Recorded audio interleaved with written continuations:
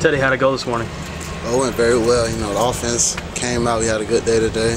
Defense played their side of the ball, so we had a good day overall. Assess your performance this morning. What were you pleased with? I was pleased with everything, but you know, there's still room for improvement. You know, with mechanics, you know, finishing on the runs and just following through with the passes, going through progression faster, things like that. But you know, we just had a good day throwing the ball and running the ball also. Did you feel like you had plenty of time back in the pocket to kind of survey the field and locate your receivers? Oh yes, our offensive line is doing a wonderful job up front. You know, they're making their calls, and I'm able to just sit back there and make the right reads. Who won the scrimmage? I have to give it to the offense. Why'd you win? What? Just scored more, or is it a situational scrimmage? How do you know? Well, you know, we scored. You know, we came out red zone, goal line, and we just got a fast start. So, you know, that start just carried on through the rest of the scrimmage. Teddy, who made the big plays on offense this morning? The backs and the wide receivers, you know. But it all starts with the offensive line, so I'd say the offensive line because they made it all happen.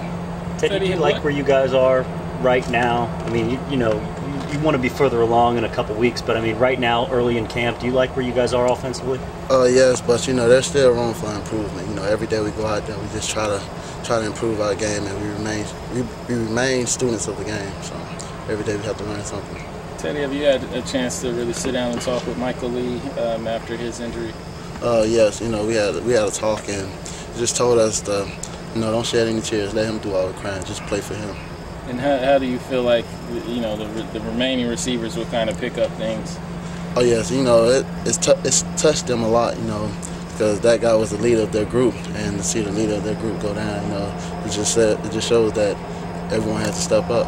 How nice is it that they responded today like they needed to, you know, in his absence? Oh, it was very nice, you know.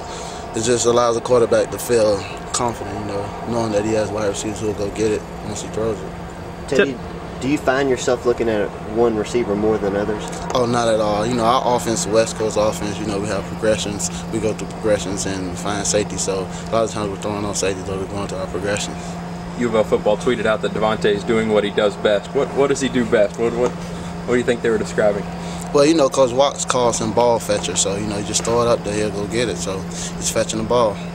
Does that give you confidence as a quarterback that you don't have to be exactly accurate when Devontae's on the end of it? Oh, yes. You know, just knowing that you can throw it anywhere in the vicinity for him, you know, it just allows you so much confidence. You mentioned, you know, all the backs, you know, did well today. How much confidence when you're in the huddle?